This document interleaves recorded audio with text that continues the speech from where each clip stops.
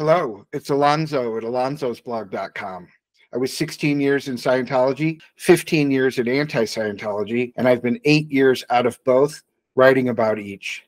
Today, I'm going to ask the 5 questions Mike Rinder and Leah Remini won't answer on their Fair Game podcast. They never answered in their Scientology and the Aftermath TV show. Mike has never answered them on his blog. Leah has never tweeted about it, and they have never even addressed any of these things on their Mike and Lili YouTube channels. So because they will never address them, I will ask them. Under the pretense that they are really trying to get a federal investigation of the Church of Scientology and that they actually want its tax exemption revoked, Mike Rinder and Leah Remini play a game where they ask listeners to send them questions that they can answer on their show. In the past, such questions have included where Leah got her accent from and whether Mike has any pets. It's such a fan favorite, they've done it again for an upcoming episode. But when I try to get them questions to answer on their podcast, my comments always seem to get deleted on Mike's blog, so I'll publish them here. 1. What actions did Mike Rinder take to silence the women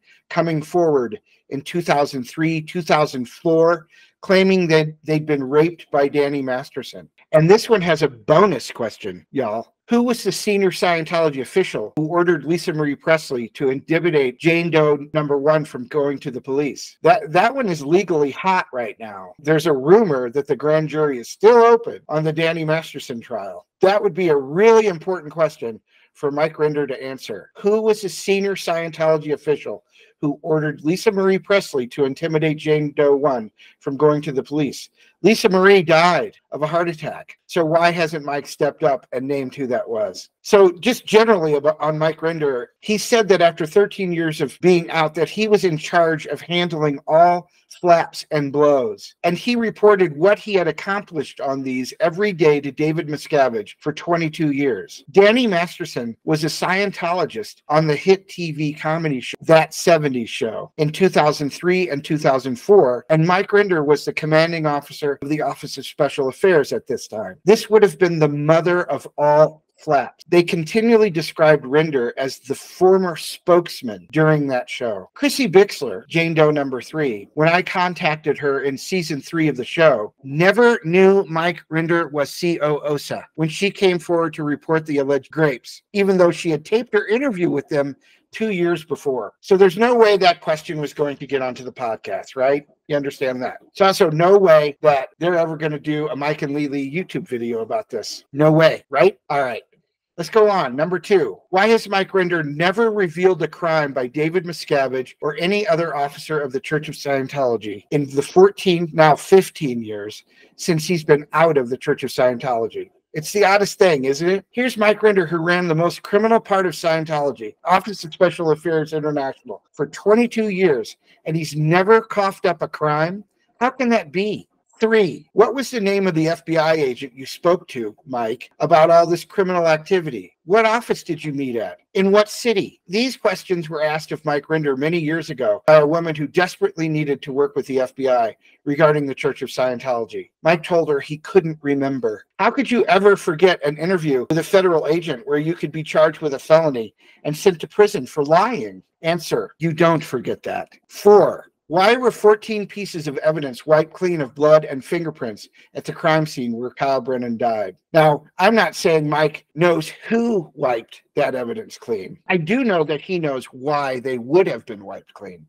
And I'll bet you he even knows who the people at the Clearwater Police Department were that they use for such operations. Why has Mike never talked about the corruption in the Clearwater Police Department and the Pinellas County judicial system that he himself helped to set up? Number 5, what lies about Gerry Armstrong were inserted into Scientology's filings to gain tax exemption in 1993? Mike has stated that he oversaw the development of all of the documents. He was responsible for them. He has stated that. So he knows what lies about Gerry Armstrong were inserted into Scientology's filings to gain tax exemption in 1993. And they had an episode on at Scientology in the Aftermath regarding Scientology's tax exemption. None of this was ever mentioned. So my question to everybody is, when will they? Okay, Mike's been out for 15 years. He's had 3 seasons of a TV show. He's had a blog where he's had access to write daily blog posts, but he never has mentioned any of these things. He had a podcast with Leah, never mentioned. He does YouTube videos, never mentioned. Do you think he ever will? After 15, he wrote a book. Never mentioned in the book. After 15 years, do you really think Mike Rinder is ever going to address any of these questions or anything like them? After 15 years, I have decided conclusively, no, he will not. And I have to ask myself, why? What is he doing instead? If he's this big Emmy-winning whistleblower, why hasn't he ever revealed a crime? Do real whistleblowers never reveal crimes? Do real whistleblowers win Emmys? These are all important questions that Mike might discuss as well. Leah won't discuss them either. Leah has gone on with this. She's gone along with all this too. So I have to assume that Leah knows the answers to these things too. I just have to. I don't know that she does, but I have to assume she does. And that she herself has never taken to Twitter or any other public platform that she has to discuss any of these things. I don't have an answer for Leah. I know Mike, okay? Mike's had a whole career of doing this stuff. Leah was just an actress, so I don't know about Leah. I'm hoping that Leah might step forward. I'm hoping that Leah might actually undupe herself. She would be awesome. Scientology and Mike Rinder and David Miscavige and Marty Rathbun have victims who have still not seen justice. Even after all this, Leah, they've not seen justice. Why are you just sitting there? All right. Thank you very much for listening. Over and out.